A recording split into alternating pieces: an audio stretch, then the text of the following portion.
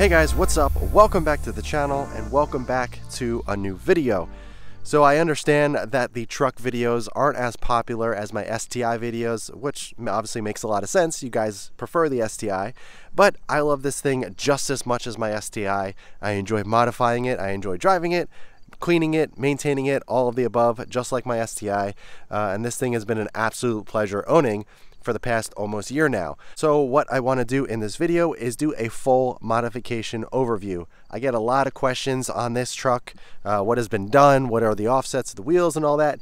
Granted, I do have some videos on it with all that stuff, but I just want to do one cohesive video explaining everything that I have done to this truck, just so I can help some people out. So if you are new to the channel, let me explain a little bit of background as to how I obtained this and why I have a truck. So for the past few years, I have been daily driving my 2017 Subaru STI. There are tons of videos on it on the channel, which I'm sure you guys have seen. But since then, I have acquired a daily driver. I was looking for something that was going to be a little bit more capable to haul my kids around, be able to haul stuff in the bed of the truck, and just something that I wouldn't have to necessarily worry about as much as the STI. Over the years, as I modified that car, it just became so nice that I really didn't want to drive that kind of car through a northeast winter. Driving something like that through all the snow and all the salt on the roads and everything, it really pained me.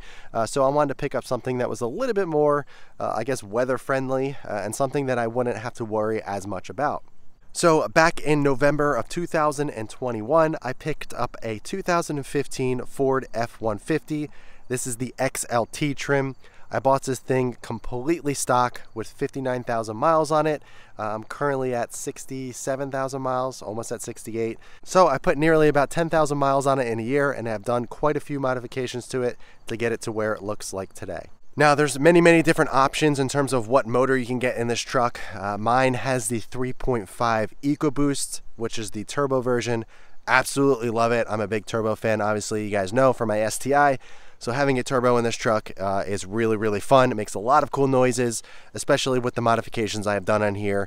Performance oriented, which is not much, but it sounds really good, and it has a lot of power, more than I was expecting when I first bought this. The torque is pretty insane. This thing can tow a lot. I'm not really sure of the exact specs, but I can tow pretty much anything that my heart desires in this thing, and has a lot of power for what it is. It's a pretty heavy truck, but it definitely can get down and move when you want it to. So I've done some progress videos on it, and anytime I did a modification, obviously I would make a video on it, explaining everything, doing the install and all that. But this thing has made a huge transformation. There were so many people questioning as to why I got the truck. It was ugly. You know, there's other trucks or cars I could have gotten. Why did I end up getting this one? And now that they've seen it modified and kind of seen my taste and kind of what I've done with it, people are telling me that they want to buy this truck. They're telling me that they want to pick one up. So it's pretty funny to see the turn of events and just how quickly people's minds can change after they see something like this that can change so drastically with just a few mods.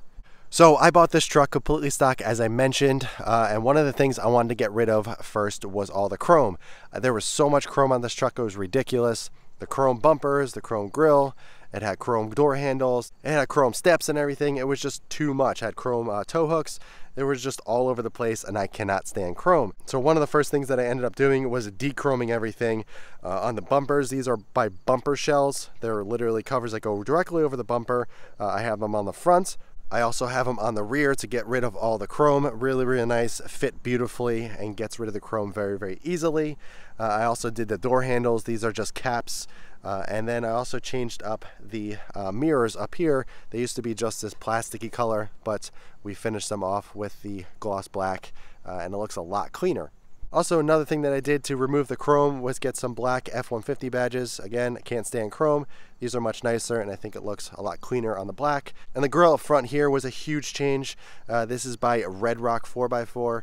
Really clean looking grille. It is a gloss black, and it really kind of makes this whole front end look way more aggressive.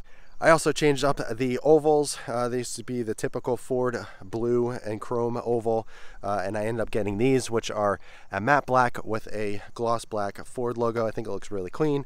I also have one on the tailgate as well. As you can see over here, I think it looks way cleaner, and it really makes this truck look super aggressive. Also, a couple things down low up front. I added the Putco lower grille trim here. This used to be the basic slats that you see on all the trucks, but I thought this was a little bit cleaner. It looks a little bit better in my eyes, so I added that. I also got rid of the OEM chrome tow hooks, and I upgraded to the OEM black tow hooks to make it look a little cleaner. Also, I upgraded the antenna. Really simple, nothing crazy, but this is a I think an 8-inch, 6 or 8-inch antenna, which looks much cleaner than the stock metal antenna that goes all the way up to the sky. And this one, it just looks a lot cleaner, a lot simpler. It's got a little carbon there, nice little touch, and it works fantastic. Also, another thing that I love doing on all my cars or trucks is upgrading all of the lighting. The lighting on this truck was absolutely terrible. It was all halogen bulbs. It looked so bad. It had a lot of chrome and everything, and I just was not a fan of it. So thankfully, Morimoto came out with some beautiful and amazing lighting options for this truck. I ended up picking up their Morimoto XB LED headlights, as well as their 4-banger fog lights. And I also got their Morimoto XB LED taillights. So it really modernizes the truck, makes it look a lot cleaner. I also did the Morimoto license plate LED lights here as well. I also upgraded this up here, which is not by Morimoto, but is a smoked out third brake light up there. Which looks really nice and really clean. In terms of lighting as well, I also upgraded to the Morimoto sequential turn signals here. They are smoked out, so it blends in with the mirror much better. Normally stock, they are just the clear, which really stands out, and I'm not a big fan of clear or anything chrome. So these look really good, and they're sequential as well. So it looks really clean. Now, as for the wheels and tires, this was a huge change, and honestly, this is one of the things that turned it from ugly to pretty amazing. They had the stock chrome ugly wheels that were on the truck when you first got it, so I really wanted to upgrade with some really nice wheels.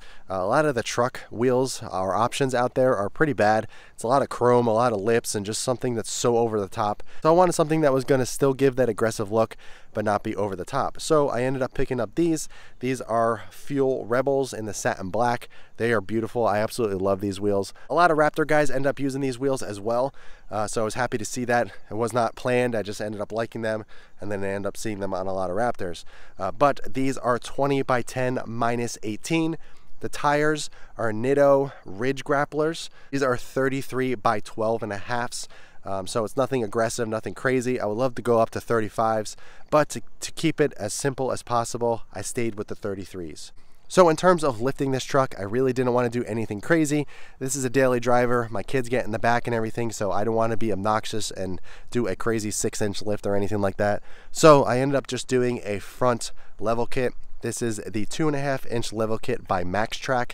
Basically, it's like a hockey puck that sits above the strut right here.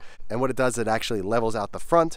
Since from the factory, the front sits a little bit lower than the rear for towing capabilities. But now that the level kit is in, the front and the rear is nice and level. Now, in terms of performance modifications, I really didn't do much. Honestly, I don't plan on doing too much. But what I did in the engine bay was I added an engine intake. Sounds really good, a lot of turbo noises. It sounds fantastic.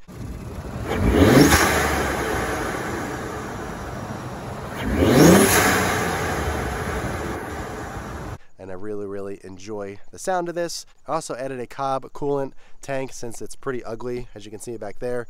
So what this does, it actually covers it up and gives it a much nicer look. I also added a JLT oil catch can. Highly recommend that. It really does a good job at keeping all of the blow-by out of the engine and dumps it into the can, which I empty every 1,000 miles or so. And that's pretty much it in the engine bay, but I also did an exhaust, something simple. I didn't want anything crazy loud or obnoxious.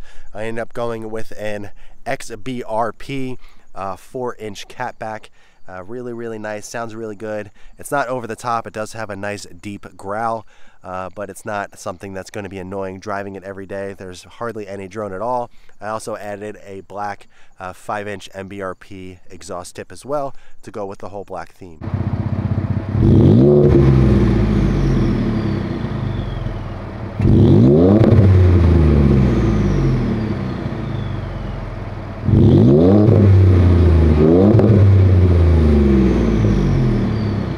Now for the interior, I didn't do much at all. There wasn't really much I wanted to do, but I had some WeatherTech floor mats. I have them in the front as well as the rear.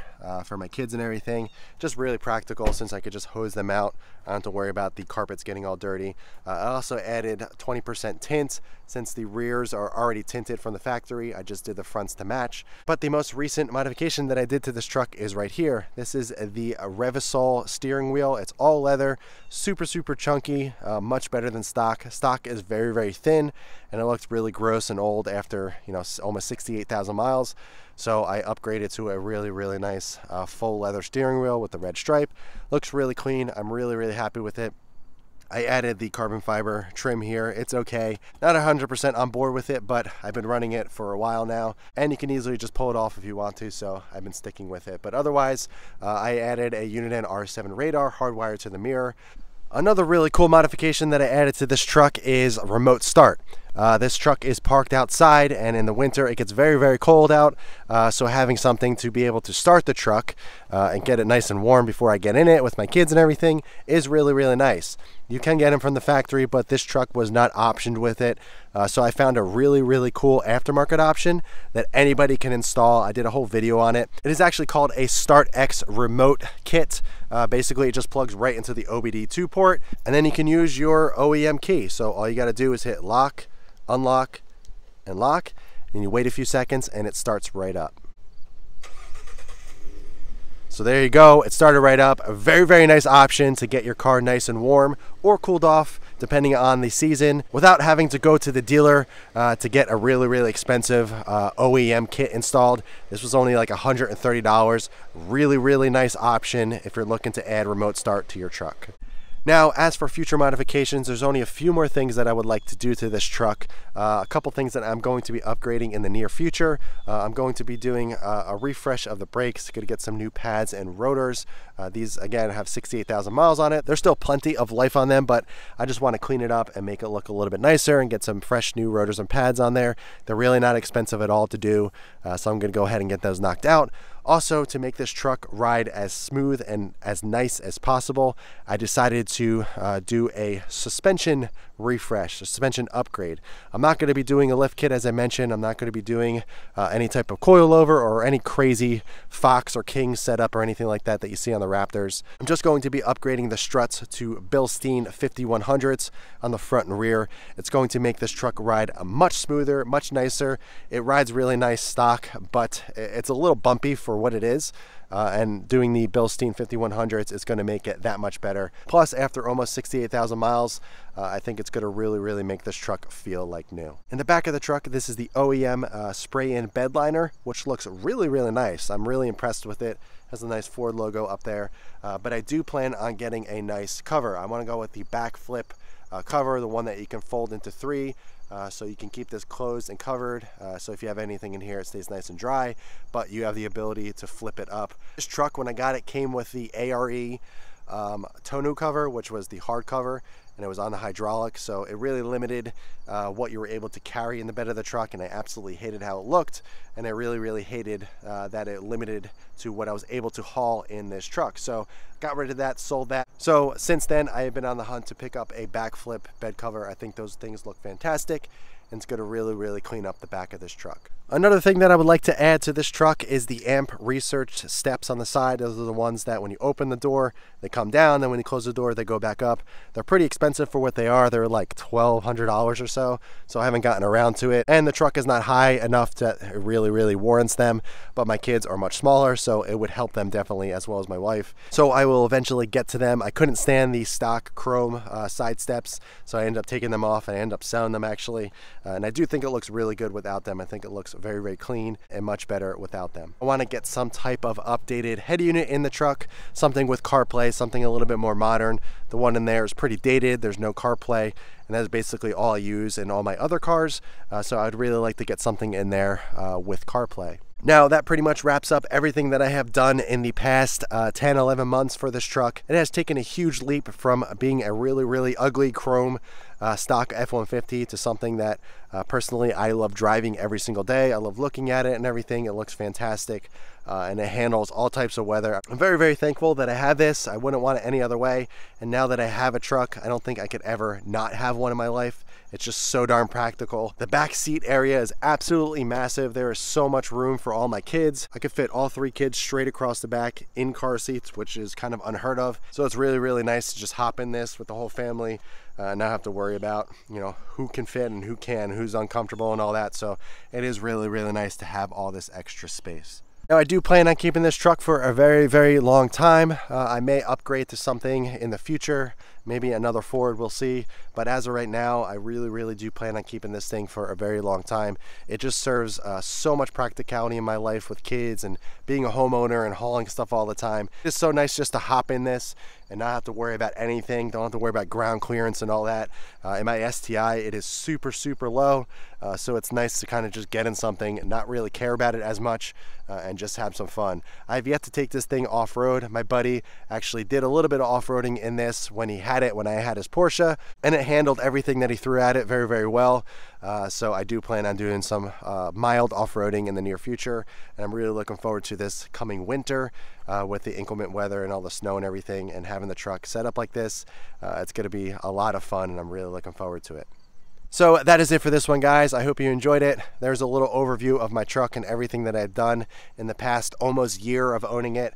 Still plenty of things more to do, so I will update you guys with any future modifications. I've done tons of maintenance on it, spark plugs, oil changes, a bunch of other stuff as well to keep this thing in tip-top shape, and I'm really looking forward to kind of making it my own for many, many years to come. So that's it for this one, guys. If you have any questions at all about this truck or anything else, please ask them in the comments below. But in the meantime, keep it clean, keep it simple, and I'll catch you guys in the next one.